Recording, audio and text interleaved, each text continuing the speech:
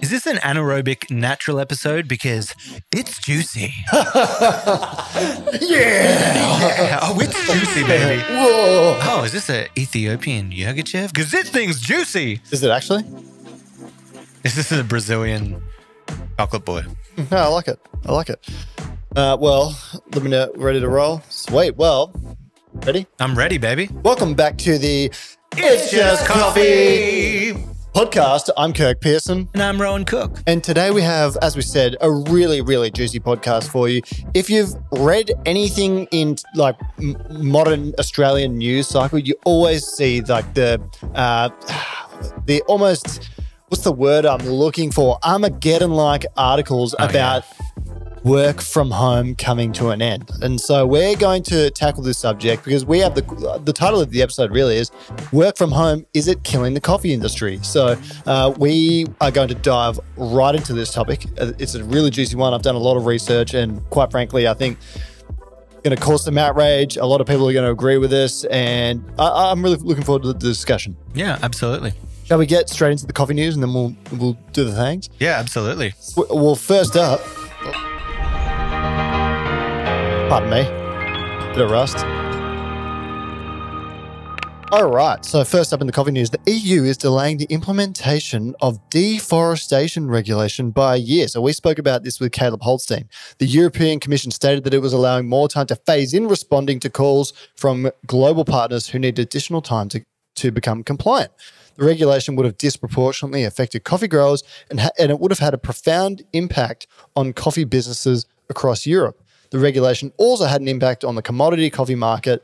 After the news broke of this, actually, the commodity price just dropped entirely. So interesting back down there. Yeah, so I had to ask you because I was reading through the notes of the podcast and I was like, isn't deforestation regulation a good thing?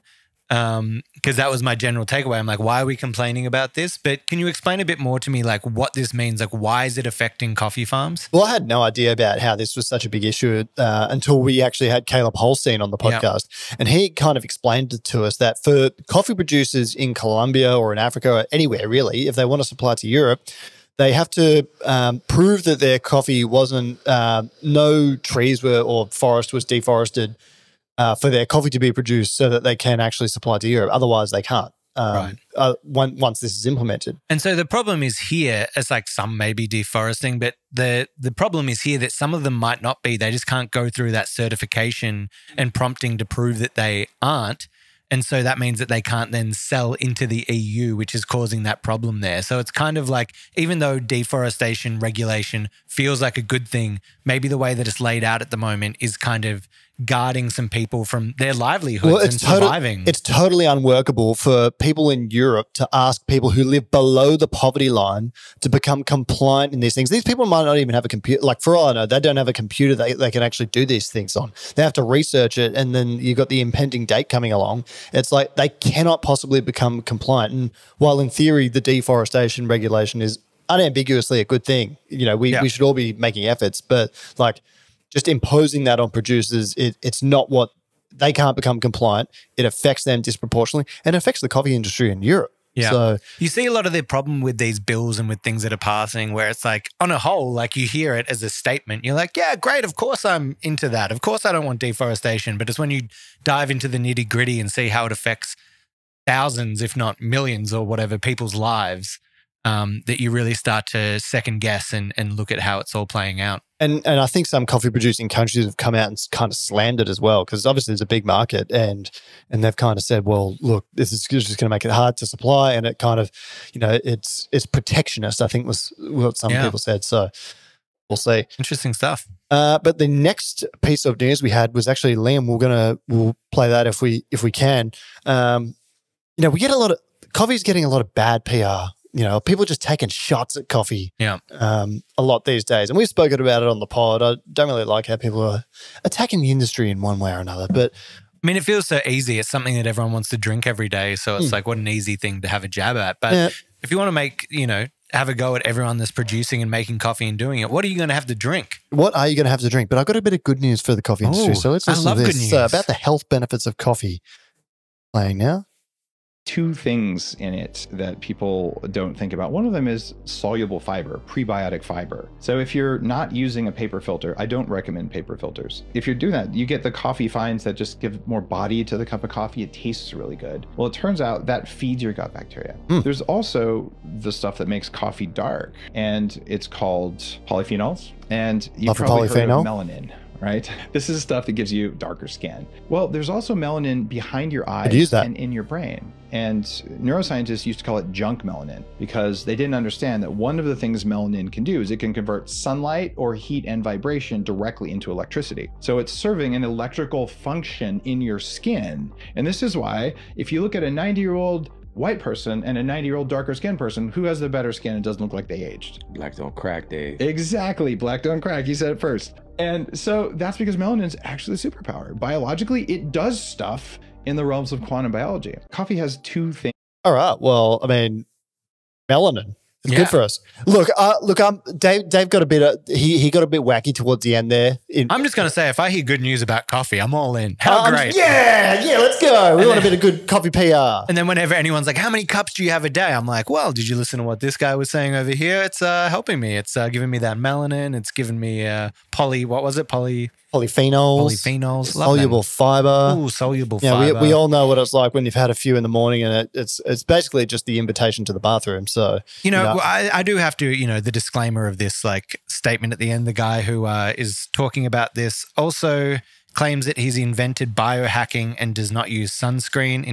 Instead, he takes antitaxanthin, polypodium, and eats tallow and grass-fed butter to protect himself against UV. He also claims he injects himself with hormones to develop a tan. So, but he says good shit about coffee. Oh, yeah, but that was factual. You always have to. And there are studies out there that are listed here that back up what he's saying. So, there's I'll take it. I'll drink more coffee. Yeah, no, I'll take it as well. But let's get into the nitty-gritty of it right here and right now, because we've been wanting to do this episode for some time, and we kind of agreed that now's about the perfect time to do it. Because like coffee, work from home is kind of in the crosshairs of the mainstream media at the moment. I always see articles almost daily about how work from home could end. They're basically scaremongering a lot of the time, and sort of it's clickbait, and it gets a lot of people upset, and because work from home's become this thing that it's normalized now. Yeah. And so, but it has had this really transformative effect on the coffee industry, and which we'll elaborate on throughout the food industry and the food industry, hospitality. Let's just talk. If you sell things that people eat or drink, work from home's changed that forever, in my opinion. So we'll get into it now. Yeah, I'm going to just run down. I mean, the first question that you have to ask, the biggest question of all, is work from home killing the coffee industry in Melbourne? My answer is yes. Yes. As we know it.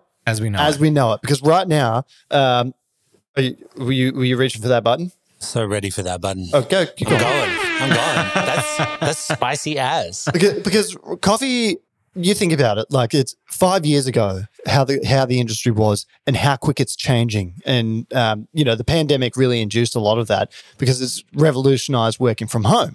And so in Melbourne in particular, we have this big coffee culture where Monday to Friday, there's these cafes that are really, they were really successful at the bottom of an office tower that could have thousands of people working in it and selling hundreds of cups of coffee a day. And it's really, quite a good venture and things like that.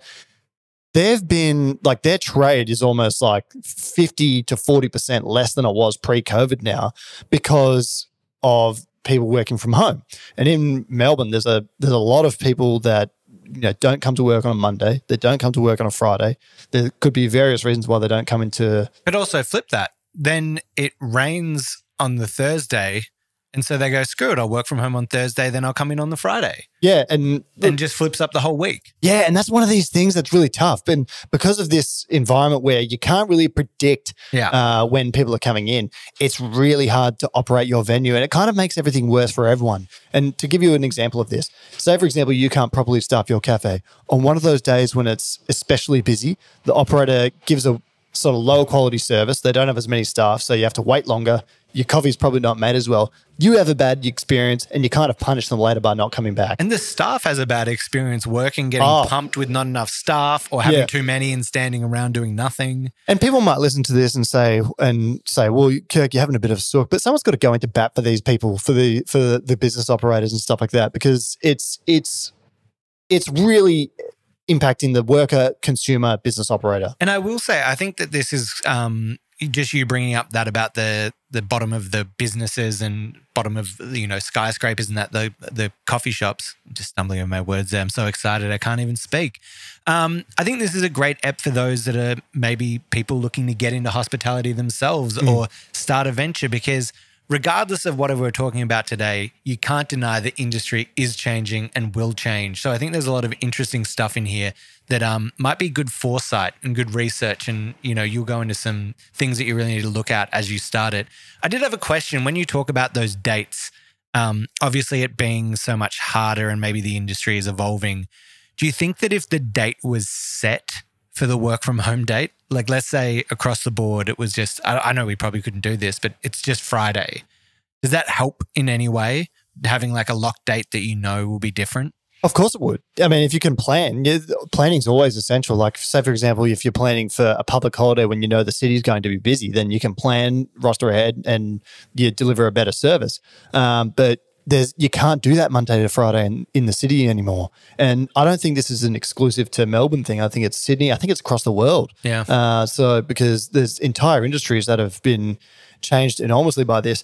And off the top here, I want to just say that when I feel like the city's forever changed in Melbourne and in Sydney. There's just less people coming here, and it's probably not going to change back anytime soon. But the negatives of that, the world doesn't revolve around cafes. Okay, we all know that it does not revolve around that. But when people are working from home, and I don't know that their money, particularly, especially in the cost of living crisis, goes elsewhere. There's less people getting employed, suppliers supplying less, which means they're employing people less and making less money. And this all contributes to the tax revenue as well, so it creates a bit of a problem there, and it hurts Australia's overall GDP. So all these less transactions, and I don't know if there's any evidence that I've seen. There's anecdotally people are saying, well, people just spend their money in cafes in the suburbs. Is there any evidence that actually proves that? Yeah, because I see a lot of vacancies in commercial real estate in like a lot of the suburbs, inner suburbs of Melbourne, outer suburbs of Melbourne. Is there any evidence that proves that? And also, I mean, my coffee company is kind of testament to the other, that more people are making coffee at home. Yes. And that the rise, I know the stats on the sales of these machines, like the amount of Breville's that are being sold across Australia, across the world. Look at Ninja coming out with a new machine, KitchenAid coming out with a new machine. It is the biggest booming market in home kitchen appliances. And off the top here, I think it's another interesting thing to say, and maybe we can, this would be one I'd love to have as a short actually, Liam, so start posting that.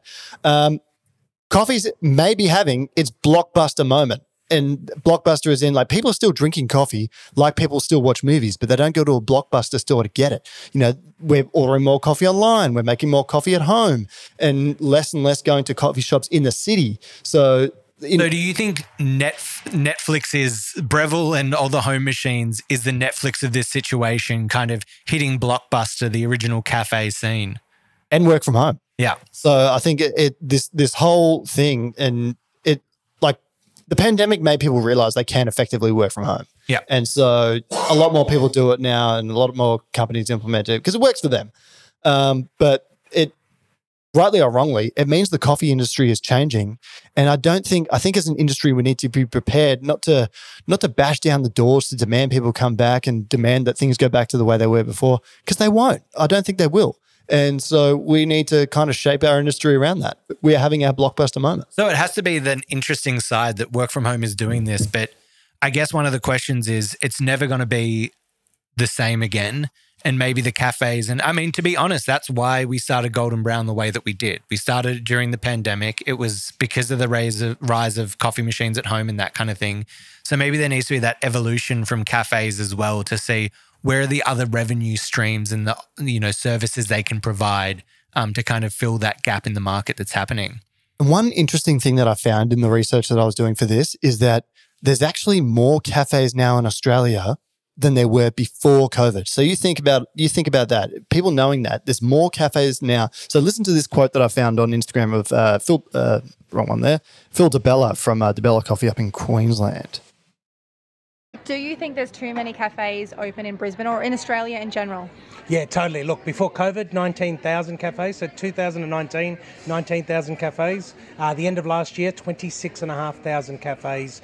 We simply don't have the demand for the supply that's out there. And every time a new cafe opens, it dilutes business. So what's the perfect number? We don't know. But we certainly need some sort of regulation to make sure that we're not allowing people to open on every corner and driving others to go bankrupt. No one wants to see anybody lose their business. So we do need to find that equilibrium of where the supply meets the demand and demand meets the supply. Now, I was going to bring this up. I was going to play the devil's advocate of like how much of it is the work from home and how much is it just having too many hospitality ventures out there.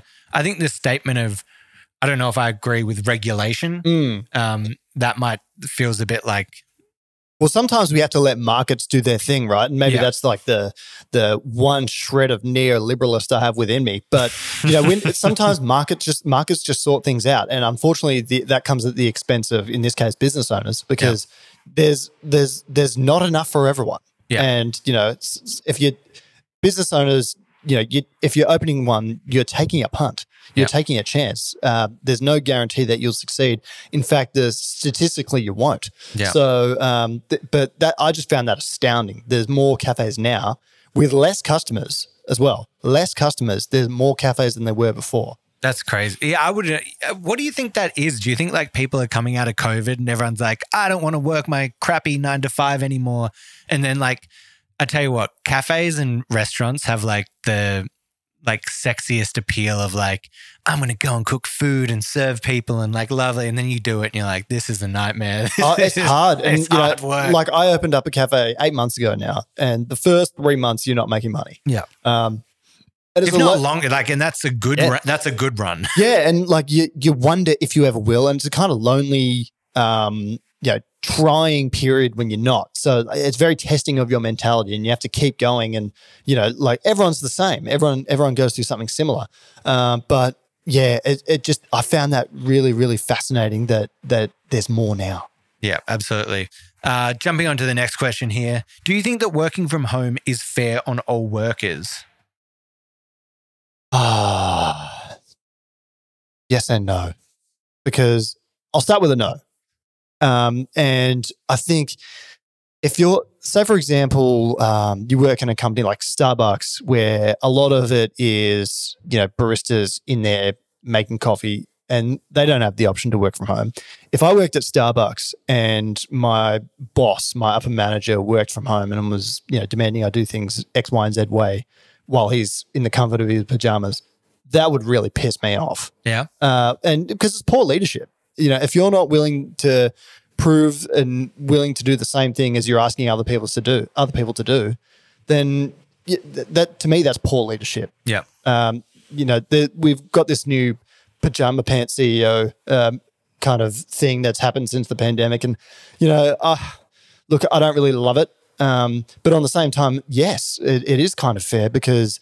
Imagine if you've bought a house during the pandemic that's 100 kilometers away from the CBD, you've proven that you can effectively work from home, and then you're being required to come to the office. Like, I think that's also a bit of an issue as well. I wouldn't want to be in that situation. Yeah, I think it's a weird balance. I definitely agree with something like a Starbucks. If someone's trying to manage you from afar, I think, you don't know if that's happening, but like that feels like a crazy thing. But then sometimes from there, I don't know what the balances are of that kind of leadership of being the CEO and making the decisions. Because you could make a decision as the CEO in a 3-minute span that's a really powerful, strong decision for the direction of the business that is going to provide growth and stability for the people that are getting their paychecks from it. So whether that determines you need to be around the people or not, there's that. But I do think that I do definitely think that face-to-face interactions between leadership and staff is a lot more building and a lot more healthy than not having that. But I have seen other businesses that do it that are fully remote, that have people in the US and the UK, to Australia. But maybe when they're all working from home, that's a slightly different situation. Yeah, like For me, that particular example of companies that have like executive management in that do work from home, and then service staff or people that work on the factory floor that don't, like that. That's just that's more of a private company issue. But I would never sign up for that. Yeah. Yeah. So looking at this, do you think that the workers will return to the office at the level that they worked at before the pandemic? Do you ever think there's a time where the amount of people going into the office is going to be the same as it was before? No, that's a flat no. Yeah, I agree with that. Yeah, and because like there's myriad reasons why, and because like I do think there'll be more than there are currently, say 2 to 3 years from now, and we've seen some examples of that already sort of coming into play. Amazon just announced that globally their staff, there's going to be some special exceptions, their staff will be required to attend the office 5 days a week. Which is huge. That's a huge company that is based off technology that you would assume would be one of the companies fighting for work from home. Yeah, and I've actually got a list here of companies that have sort of announced that they'll require their company's staff to attend at the very least 3 or if not 5. But can I ask a quick question on the Amazon thing? They must know something there, right? Like Amazon is a very stat-led business with a lot of technology that would do it. They must know that the productivity is down from work from home than having people in. There'd be a reason why they're making this giant call. And there's a theory out there as well that some companies are doing this to actually bait their staff to quit, so they don't have to offer redundancies, sort of thing. So if they implement this, and a lot of people become unhappy and quit, they kind of want some people to quit so they can, because they're going to lay them off anyway and save themselves the extra expense. Which is one theory that's floating out there. And an interesting side is probably the people who are like, this is a cushy job. I just work from home, only work a couple hours a day and just have one of those little birds just touching my mouse. The Homer Simpson wire. Yeah. Having one of those little pecking birds just going up and down, touching the space bar so that it looks like they're active. But these are some of the major companies and organizations that are implementing return to the office mandates. So Amazon, Salesforce, the New South Wales government, Tabcorp, Barclays Bank, JD Sport, Deutsche Bank, Manchester United Football Club, IBM Consulting, and Dell. So you're telling me the Manchester footballers are no longer going to be able to do training from home? Yeah, I don't even know who a Manchester. They're just standing in front of a Zoom, just popping back and forth. Yeah, they can no longer work from home. Oh, terrible. I have to get back to the field. So more and more people are being required to come back to the office. So to answer your question, which was, do you think more people will it ever return to the amount it was before? No, I don't. But I think it will increase from where it is now. I'll be really interested to see how this plays out over the next couple of years or so, because I would have thought coming out of COVID that we'd be in a permanent state of, work from home at least a couple days a week. But it'll be interesting to see if it kind of slides back the other way. I mean, that's an interesting list with some big names, but in terms of how many companies out there, it's still a short list. Well, I think, there's more to come. And I don't say that to alarm people, but it seems like that's what the trend is. And just to back that up as well, there was a KPMG survey of, I think, a couple of thousand CEOs. 82% of respondents expect white-collar workers to be back in the office 5 days a week in 3 years. Right. So that's a survey of top CEOs by, a top firm. So that's pretty indicative to me. So I got an interesting question here for you. Would you rather... you're working in a cafe. If you had an office job, would you want to work from home or from the office? If I had an office job, I'd probably want to work from home. Yeah. Liam? I think I would actually prefer to work in office. Yeah. I mean, our job's a little different. I feel like it's a lot easier in person. Well, to Liam's just invoked something in me. Like, I kind of thrive off that interaction with people. Like, I'll do my job better if I'm at the office. So my question is, would you rather, we're going to hit a would you rather. I'll go down the barrel of the camera here. Would you rather work from home for 5 days a week or work from office 4 days a week and always have a 3-day weekend? You bitch, you stole my question. But anyway, I'll let you roll with it. My answer is work from the office 4 days a week. Did I steal that question? I thought we were talking about it with Molly. Did you bring it up? It was me. In my head, we brought it up with Molly. We can cut this section. I did steal that from Kirk. I thought No. Molly talked we about can it. roll with it. We can roll with it. I would say, office for sure. 4 days, take that. Well, that's precisely like. But I'm interested to know what the people at home are thinking, because there are probably people who work from home that are like, oh, I can work from home. I don't have to commute. I don't do this. Maybe the 5-day would still be easier for them. But for me, office This baby. is another angle to this. Some companies are offering people who work in the office more money than those that work from home. There's some people that are happy to accept a lower pay rate because their quality of life and all those sorts of things. But there's some companies that are saying, look, you've got a higher chance of a promotion and we'll pay you more if you come into the office. And that's a really interesting angle to this. Yeah. Another angle is like, what if AI and automation kind of does away with a lot of these people's jobs in the future, and they're less competitive to keep their jobs? What if they prove that you don't need to work in the office so well that they just outsource it to someone overseas that's cheaper as well? Yeah. Because that's a real angle to this also. So yeah. I mean, that's something that they need to look out for. Now we just have to, just the peek behind the curtains. I just realized that was your hot take that I've stolen. So now there's no hot take. I'm pretty good. I'll cook something. You'll cook something up on the fly? All right. I do apologize to listeners at home. Just to continue that conversation, Kirky, if we went by, let's say KPIs of someone's job and they're arguing that I want to work from home, if they're still hitting their KPIs for whatever work they're doing, do they deserve to be paid less? They're still putting out the exact same. No. But this is the unfairness of it all. I guess is that your boss doesn't really care. They're sometimes your manager. They have their own ideology. They have their own train of thought, and even though you might be performing, and we live in a society where merit is definitely not awarded. Nepotism is rife. It's been shown that a lot of males get promotions over females and even paid more to do the same job. So we live in a society where, you're not really equal in a lot of ways. But I think you're less likely to get noticed if you're not in the office. It could be, getting the boss's coffee. You can't suck up as easy. I don't know, but you won't be noticed as easily. Are we about to see a generation similar to that, classic authors, where there were these female authors that had aliases that seemed kind of gender neutral, and we're going to see you don't even have a profile that has gender. It's just this is my output for my job, and I work from home.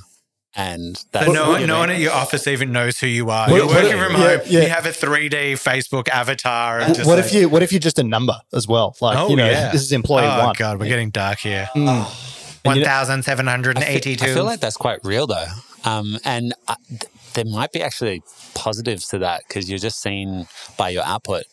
Or is that a bad thing? And maybe that's part of I always used to say many of the places I worked, I was a bit of a personality hire. And so being in-house, it was always worried, making sure that the vibe was on, Can't do that working from home. Can't do that working from home. Not as easily. Yeah. No. Moving on to this, what will the impact be on our state, on our culture with declining visits into the city? Well, I'm going to answer this question within a question. So I'm going to put it to Liam first. Here we go. When you think of Melbourne, when I say to you Melbourne, what are 3 things you think of? I think coffee, food, arts. Rohan. Coffee, footy, and then this is just the tourist one, laneways. Okay, well, I put down coffee, sport, and bad weather. Yeah. But do you notice there's a theme within all of them? Coffee, So, food, culture, yeah. Coffee.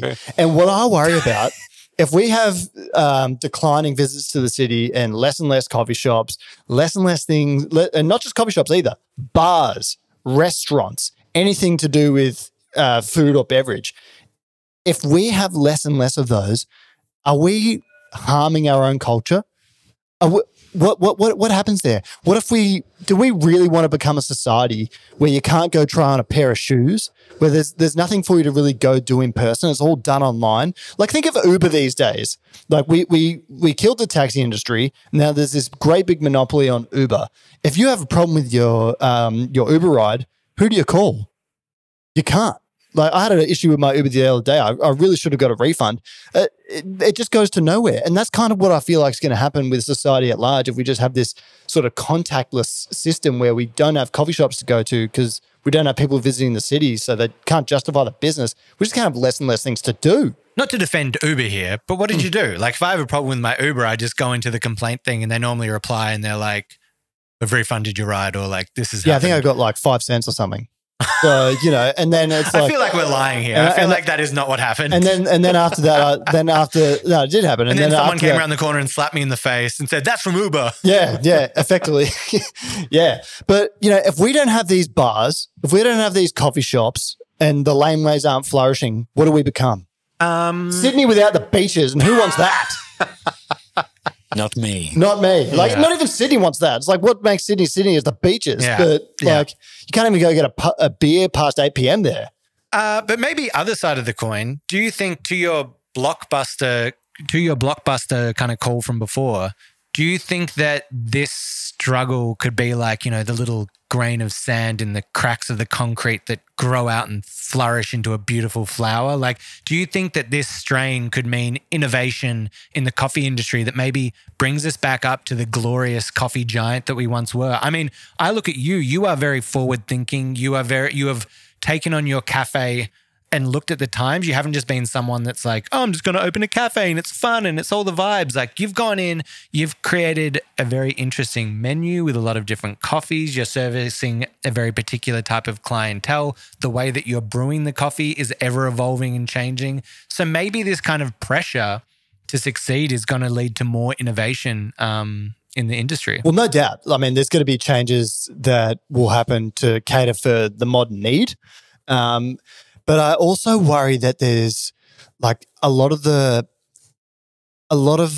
let's just say market share will go to chains and things like that. Are we a chain city where we like to go to a Starbucks? No.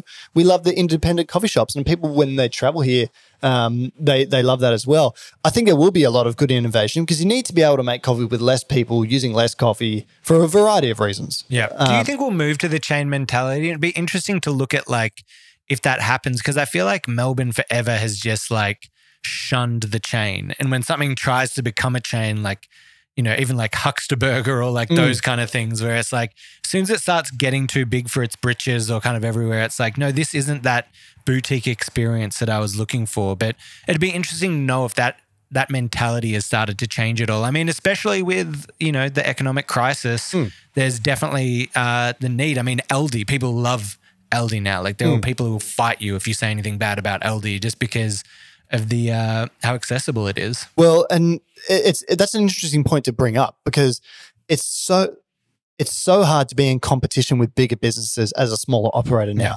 Your coffee costs more. Yeah. Just like you're buying the exact same as a bigger chain, but it costs more because you buy less, so you don't get that bulk discount. Same with milk, same with everything. And then you're paying a higher rent. Some big companies get offered like free tenancies or discount tenancy because some landlords just want their them in their building sort of thing. So, it is an interesting point of like we were trying to start a coffee for our audience to speak to the cost of living crisis called the Cozzy Coffee, which was just we were working with our coffee suppliers to be like, whatever beans that you need to get rid of that are at a low price at whatever it is, we'll take them and we were going to put it in a white unbranded bag called the Cost of Living Coffee, and we'd just sell it for as cheap as we could. So on our website, there was always an option that you could do it. But still, at the minimum cost with like delivery and that, we'd still be looking at like $35 to $40 a kilo with like no profit. But then you go to Aldi and they're selling a kilo for $14 and you just can't compete with that. We gave them a bit of free PR with one of our reels. I don't know if we should have done that, but we did. Yeah, we did. But, you know, this goes to my point. What's Paris without a croissant? You know, what's Italy without pizza or pasta? Crap. What's Melbourne without coffee? You know, like what if we harm, what if this goes too far and we kind of harm our identity as a city that you moved here for in the first place? Yeah. You know, a lot of people move here for that, what you said, the art scene, the bars, the culture, the coffee, you know, all these things. All right. That's all well and good, Mr. Senior Preachy over here. But if you're going to go on and on about like what it's doing, what are the ways that we change this? How can we get more people into the city? What can we actually do to make Melbourne great again, Donald Trump? Oh, okay. Now we're really heading it up. I liked. Excuse me. Look, I think we need to make it easier to get to the city. First of all, like in Queensland, which is the northern state of Australia, for those listening abroad, they've actually got 50-cent public transport fares. Just make it free. I think we should make it free. Like, I don't know how we financially do that. We've got a I'll give it a pause. Wait till they're gone. If anyone didn't hear that on the recording, there was an ambulance driving past. Hope they treat whoever they're looking for well. But yeah, free or very cheap public transport fares. We've got this really dumb Mikey card in Melbourne. I believe that's changing. I've actually got a customer who's working on building the systems to make it just a bit more of a tap on with your card sort of thing. And I also state, how much did it cost to implement that Mikey thing? Billions of dollars. How long could we have given free public transport off the cost it took to implement that stupid system? It's been a disaster. It's been a total disaster. But that's one thing. I think removing the barriers to come to the city, whether you not necessarily driving, but make it free for people to come. Make it free to people to come in, enjoy, and support the businesses in Melbourne. Create a bit more economic activity. Second thing, clean the city up. I think sometimes I walk through Melbourne right now, it's a bit of a dump. Yep. Hose the pathways, clean things up. Shouldn't we invest in just keeping the joint clean? Like, when you're in high school or primary school or university or anything, even in just life, did you hear about Singapore growing up? Oh, the cleanest place. If you spat out your gum on the street, you went to jail. Exactly. That was always the thing. That was always the thing. And even when I've been to Singapore, it's just clean. You want to go be in the city. Footpath. You want to lick the footpath. Yeah. Eat your food off it. But just clean the place up. I think Melbourne's just a bit sort of dirty at the moment because we haven't got as many people coming through. And I don't know. I feel like we need to improve our image and just take a bit more pride in the cleanliness of the city. That's one thing. Allowing people to choose their hours and organising certain businesses, like you were kind of alluding to before, to come on particular days. Let's smooth it out. All right, well, why don't we have zones where certain people come to the office, Monday, Tuesday, Wednesday, and other people come to the office in a different zone, Wednesday, Thursday, Friday. Ease up congestion on the public transport, ease up congestion on the roads, and have these kind of zones where businesses can collaborate and think, let's get people into the city in a bit more of an organised fashion, or have more people that start their day at 7 a.m. in the office, because some people are early risers, and have some people that start their day at 9, some people that start at 11. What's the issue there? Even to a smaller scale, just like the office buildings that you were talking about before, if a cafe that was in the bottom of an office building knew that no one was coming in on Friday, you can easily staff to kind of handle that. Yeah. Or just close. So I don't know, I feel like you're more educated on this and you know the financial impact from a government level on this. But what do you think about when we first had the pandemic and we were coming out of it, there were rebates or whatever offered that if you went to a restaurant in the city, you could claim it and get 50% back. And I'm not saying necessarily 50% back, but do you think there is some kind of incentive that the government could offer to get more people coming into the city? Look, on that rebate thing, no. I mean, as much as I'd love to see it, we don't have unlimited money to be funding people buying coffee. And we don't want to really be an industry that's propped up off handouts or artificially propped up either. We want to be our own standalone industry that functions profitably and, within a market that's not propped up by government. Is my answer on that. And that kind of is better on everyone because, one, you're not going to have the uncertainty that will be ripped away. And two, it's just a venture that sort of self-sustains. We don't need governments intervening on it in that way. I think there's certain things they can do to sort of benefit the industry more at large. Yep. Sure.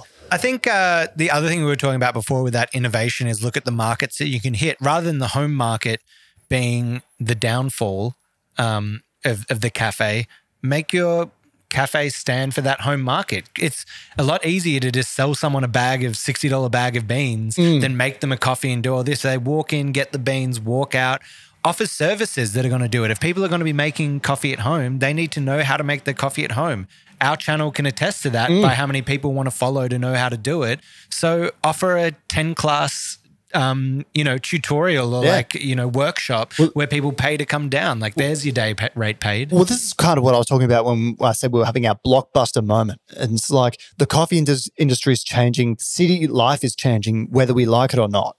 And so having this mindset of what can you provide? Well, Well, you can sell things that really accentuate the home experience. Like people still come out and buy coffee, even if they make coffee at home. They still come out and do it. So you can have beans to sell at home. You can have milk or something that Brewing you sell, gear. brewing gear.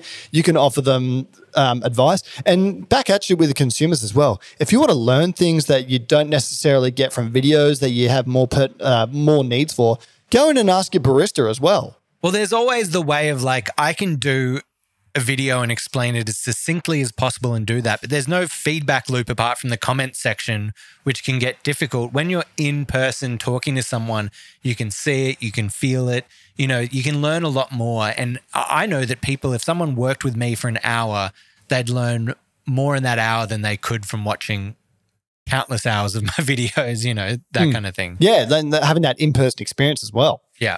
I think one of the interesting things with this, we've talked a lot about the coffee industry and about how work from home has affected that. Let's kind of broaden that picture.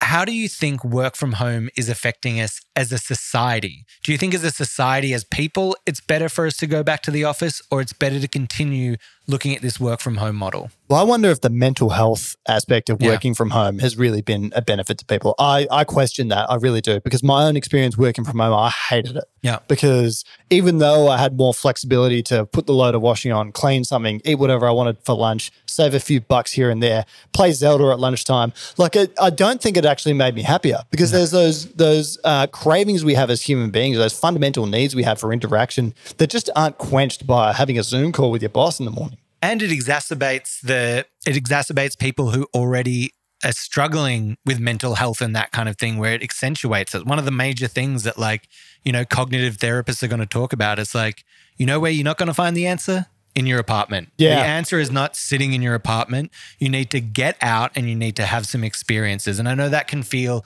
overwhelming. I'm not taking that away from anybody, like the anxieties and things that can sit within that. And work from home did make it very easy that, like, when I was working from home, I got terrified at the idea of going back into the office, and you need that readjustment period. But I think you have to have very strict rules on yourself if you're working from home to make sure that you're getting the right amount of boundaries, social interactions, and also not burning out from your work. Well, if we recall back to the pandemic as well, when you know, most of the world got locked down for some period of time, and that feeling of going and being able to see people after the stay-at-home orders were lifted or something, it was just that feeling of elation was just there. And you know, getting that feeling daily, I think we really do crave that as a sort of people. We like that interaction, and I really question whether there are mental health gains from working at home full time. Yeah, there's obviously the things that help you mental health wise. Like, let's say you live far away from where you work, and you don't have to worry about the stress of the morning, getting up, of getting to work, balancing that. If you have like family or a kid at home, that you are able to like balance that out and spend more time with your kid, and like those sides of things. There's definitely benefits towards it. Well, that's a good segue into what I wanted to talk about next. And and I think this work from home is a benefit at large to women in the economy, because you think about having a child these days, and you know, so I would like to think, you know, I don't actually have any data, but I think a lot of people would back me up in saying that overwhelmingly women stay home to take care of the kids, right? Still, yeah, no, I'm not sure what the numbers would be. I don't know. Well, I'd say it's more than half. I'm gonna go out and guess, which means that those women across their lifetime will have less savings in their superannuation. That might be 401k for Americans. US. So that's like, you know, the retirement savings. So work from home has been a benefit for women. So who are we to kind of say to people like, you know, what do you have a child for? Just to shove them into childcare and to not spend time with them and to have to work to pay for that childcare. Yeah. That doesn't make sense. And, you know, even like, and that's where, like, I don't want to see people in the coffee industry saying we demand people go back to the office. Because one, it's, you know, we need to have this sort of social goodwill with people who are in the office, because they're a massive part of our customer base, massive part. But also there's like a moral benefit to society if more people can sort of work effectively. Now, I'm not saying that should be everyone. There's cases clearly where work from home is a good thing and we should make allowances for that. Or companies should make allowances for that. But there's clearly an ethical right here in having some people being allowed to do it. Yeah, absolutely. And even if from history, if that's been the case with women working from home, even on the other side of like, if the husband is going to stay back and take care of the kid, the ability to be able to, more so to your point about like, what's the point of having a kid if you're not going to spend time with it? Yeah. It just feels like that is one of the benefits of work from home, that's allowing people to get more time with the family. But I've spoken to parents that come into the cafe, and it's kind of like it's really tough for them, and it's probably not good for I don't know this. I'm just speculating, but maybe it's not the best thing for the child if they don't get to spend time with their parents. Yeah. I haven't got a kid. I don't plan on having one soon, but I can't imagine that the point of having one is to just have them go to childcare and then slave away having to pay for that childcare, because childcare is expensive, there's a shortage of childcare providers in Australia, and I speculate as well that could be the same across the world. Yeah, absolutely. Jumping back to the cafe side of things. So I've talked about there's maybe actually a shift of more people starting to go back to the office. You listed some of those companies before. What do we think that cafe owners need to do? Can cafe owners rely on people returning to the office with their business? Is it just a waiting game? Cafe owners cannot rely on people returning to the office. Flat out, no. And because we don't know how how the next few years are going to play out. There could be another pandemic. Who knows? Who knows what could happen? But they flat out cannot rely on that, and they should not plan around that as well. I think we need to, as an industry, the bottom of the office tower cafe is probably becoming less and less appealing to a lot of businesses. And even when I looked at opening a cafe and I looked at the bottom of the office tower style building, it's like, this doesn't appeal to me, because yeah, you've got X amount of companies in the building, but how many days are those staff members coming to the office? It's not really mandatory for them. No guarantee that they're going to be customers. How long are the companies going to be there for as well? There's no guarantee. And this is why I think that we should, if you're opening a business in Melbourne, Sydney, abroad even, you should probably look at opening something that's closer to like a touristy area where you've got more people that will reliably come into the office or come to the city each day. And that's a good point there of like, this is off the topic of doing that, but we talk about like the signature drinks or that thing that makes you stand out. What do you want when tourists come into the country, they go to the web and they search best X in Melbourne, best whatever, they look at a list and they go there. So if you can make yourself stand out, get in one of those locations it's easy to get to, that feels like a great option to take. And I think this is a really interesting, point of view for those looking to get into the industry, that bottom of the building kind of spot could be on the way out or a bit harder to manufacture. What are holidays like for you? I've never asked you this. What is it like, Christmas break, Easter break? What's it like? Well, our cafe's at the bottom of a hotel, actually. And so they're great because there's more people traveling, and that was not something I really calculated as being like a big deal. I thought school holidays might actually be a quieter period, but it's been good because like for me, in that particular circumstance, it works. And then we're close to sort of the football stadium and stuff like that as well. So you get benefits when there's events on. When Taylor Swift was in town, that was great. I love the Swifties. They're welcome back anytime. And the Formula One as well. Yeah. So what's your favorite T Swift song? Oh, 22. Oh, yeah. Yeah. I'm 22. What's yours? What's that one? I knew you were trouble when you walked in. I was going to say that too. Okay, that's a banger. Just because it goes bam, bam, bow. But I think we need to have a recalibration or reassessment as well of what these leases are worth, because it's so expensive to rent a place in the city in Australia, whether it's Sydney, Melbourne, Adelaide, you name it, Brisbane. And so we probably need to really ask ourselves the question, are these worth the big bucks anymore? Are they? Because it's such a big expense and it's a killer. So many hospitality venues fail. And I'm not talking just coffee, food, bars, all of them. They like the rate of success isn't actually that high. And so we probably need to reevaluate and reassess as an industry how much rents are worth in the big cities now. Because I don't know, I think their value is sort of declining. Yeah, I agree. What do you think?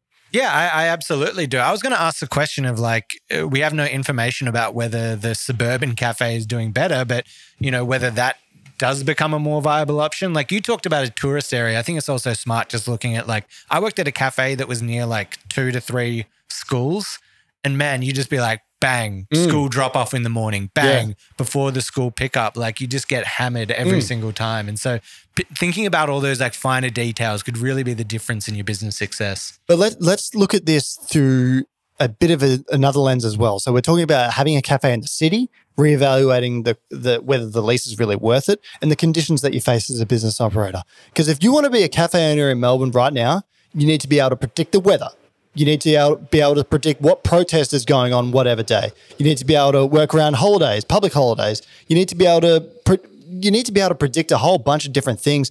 And it's kind of impossible. Like, what public transport's going to be down what Protests. day? What wars started that we all need to shut the city down for this week? You know, it's just like there's so many different things that you contend with, and you don't have any power over, but you've really got to be able to monitor. And it's another sort of factor we need to lay in, because Melbourne's got so many protests going on. I can't even keep track of it anymore, for a variety of different reasons. You know, obviously there's war overseas. There's union strikes at the moment as well. So and various other things. I can't even keep track, but you need to be able to predict those as well, because they affect your business. So from your stance, from what you've learned, if you're looking to lease a coffee shop or a cafe in Melbourne and set it up, what are the things that you should be looking out for to make it a better chance of success for you? All right. Well, you really need to look at the price and whether it's because that's going to be obviously the biggest constraint on your business. Can you afford to pay the price? Foot traffic, nearby office occupancy, upcoming infrastructure projects. So if you release this cafe and then they build something for 3 years, right out the front of your doors where people can't access you anymore, that's a problem. So you need to know that. Get an inspection done by your builder as well. I've heard of some cafes opening where they, the wiring for the electricity or something's not done correctly, and that's an issue. So getting like an engineer, an electrician, a builder to come in, a plumber to come in and inspect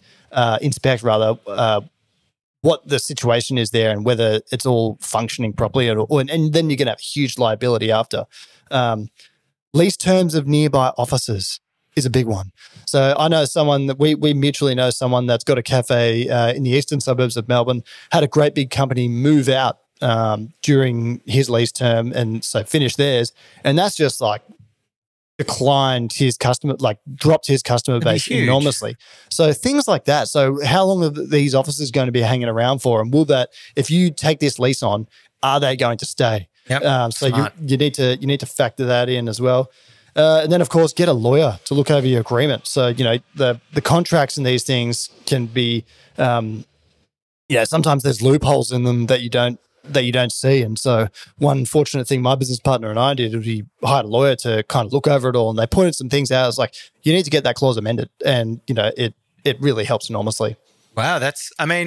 That is some very insightful stuff there, Kirk. I never thought it would come from you, but wow, that was really great. Yeah, well, this is a topic that's I see so much in the news right now, and it's really it's a scaremongering campaign to me. And as much as I have a financial interest in people coming back to the city, and so, but I've got a realistic view of what's actually going to happen and how, work from home's kind of benefited a lot of people as well. And we, as an industry, we shouldn't be there eroding our goodwill with the public, sort of saying, you need to come back to the office. I don't think that's really fair, and I don't think it's realistic either. Yeah, I agree with you completely on that. And, I just want to say thank you. A lot of time and thought has gone in, a lot of insight from you this week. I think the listeners will find this one really helpful, especially anyone looking at potentially starting up something of their own.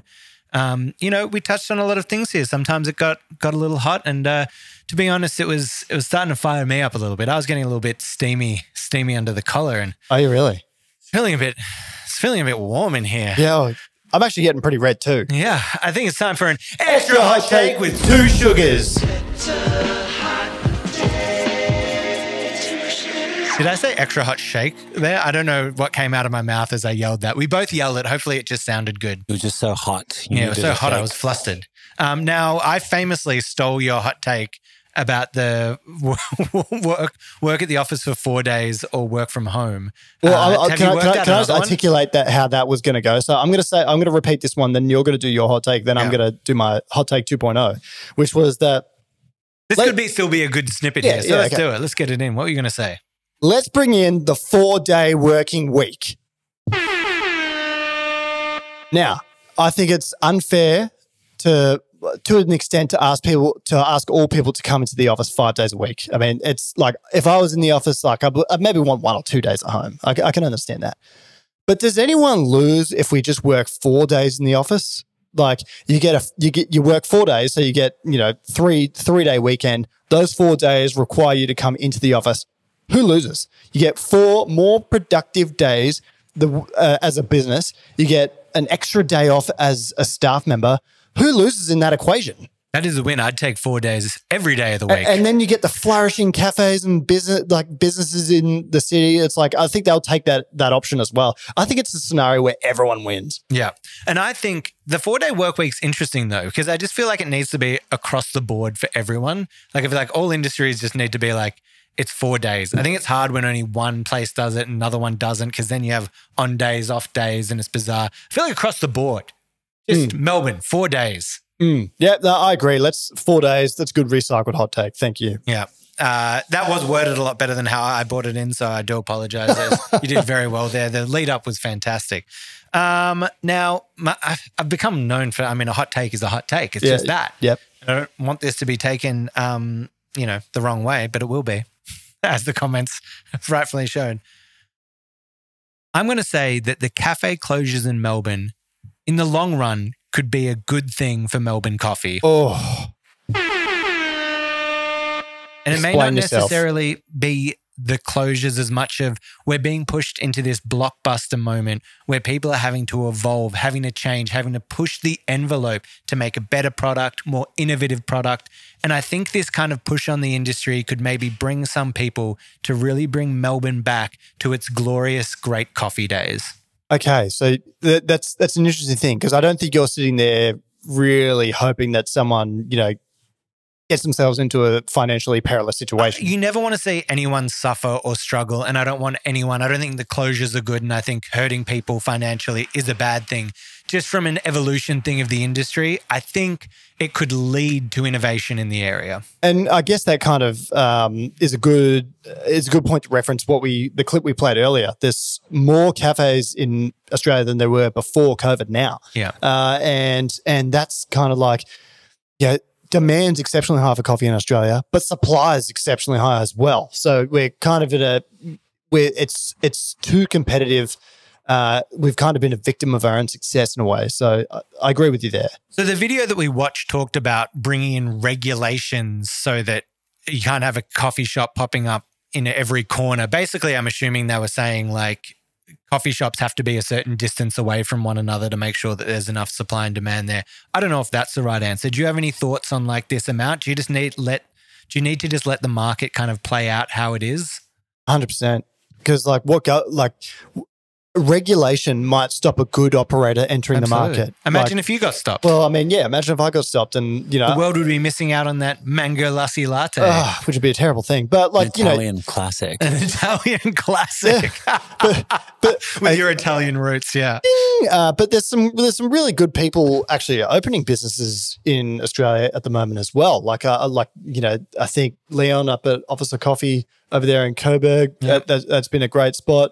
Who else has opened a cafe this year that we really like?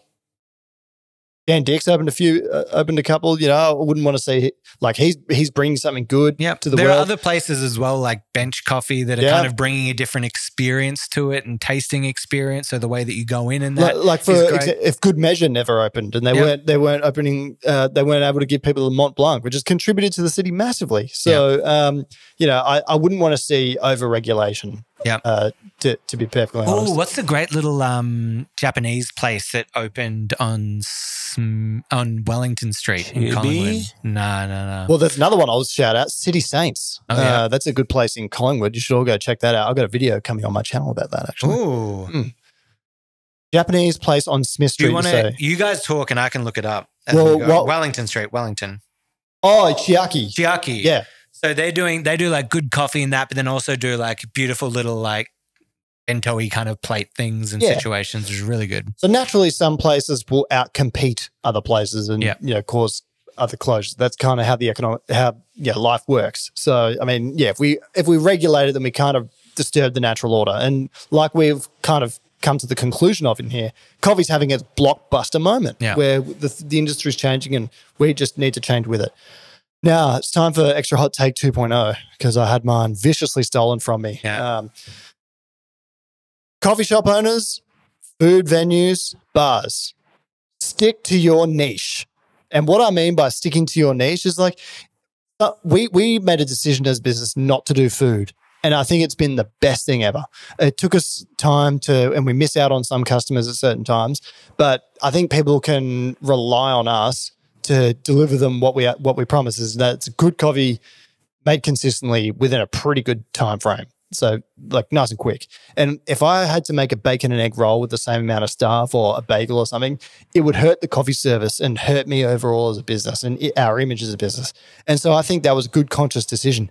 And there's a lot of like salad bars out there that for whatever reason have a coffee machine. I don't even know. Sometimes even hairdressers have a coffee machine. Like having an automated one that's like supplying something to your customers. Yeah, like people getting their hair cut. Great. But like a hairdresser, is that really going to be a busy coffee shop? No, I don't think so. As Gordon Ramsay always says, if you walk into a place and it has a small menu, you can probably bet that they're going to be doing all those things very well. Yeah, and same with cocktail bars, like do your thing, and restaurants as well. Like I think I agree. If it's got a smaller menu, it's probably a good thing. Sometimes I go to those Asian stores that have 100 things, and I really enjoy those as well. Ordering by the number, but stick to your niche, I think, is my hot take. Yeah. But we almost skipped over something. Oh. You alluded to a Better Call Saul reference. Oh, yeah. At in the coffee break. In our last coffee break, yeah. And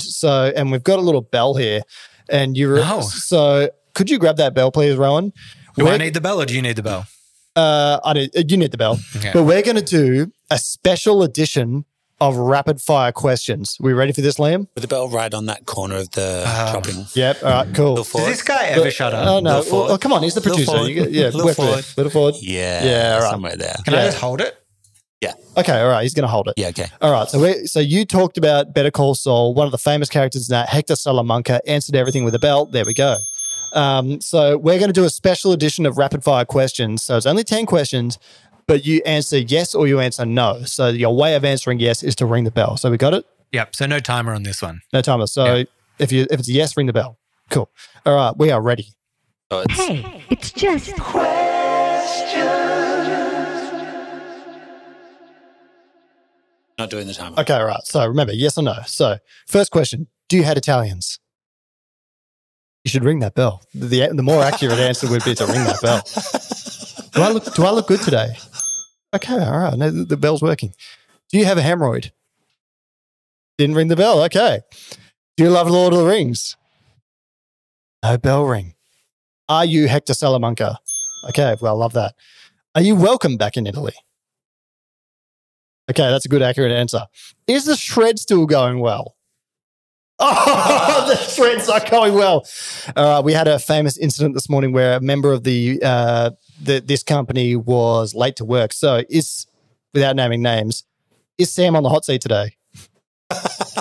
Okay. Whoa! Are you enjoying Better Call Saul? Are you a millionaire?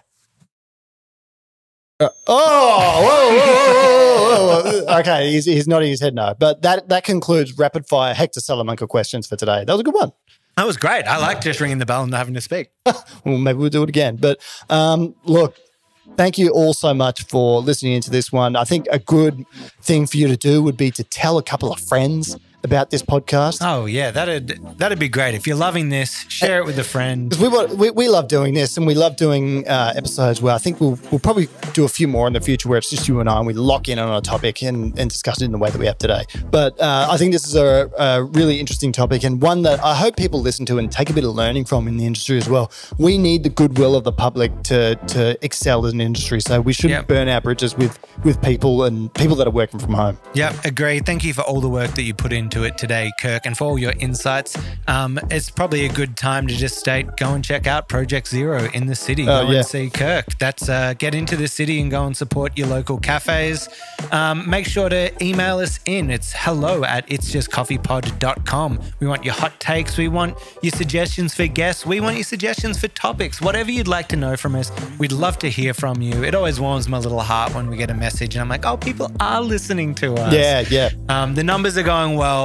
We're getting a lot of new listeners coming in, so make sure to share this with a friend. Then hopefully, if you're in Melbourne, maybe get some live shows going towards the end of the year. Yeah, look, that is definitely going to happen at the end of the year. I think we might even have a Christmas special coming up as well. So. We need to work out the Sydney audience as well. Maybe we need to do a little tour up to Sydney, do a live pod up there. I would love to. Yeah. So thank you for tuning in. Thank you for listening.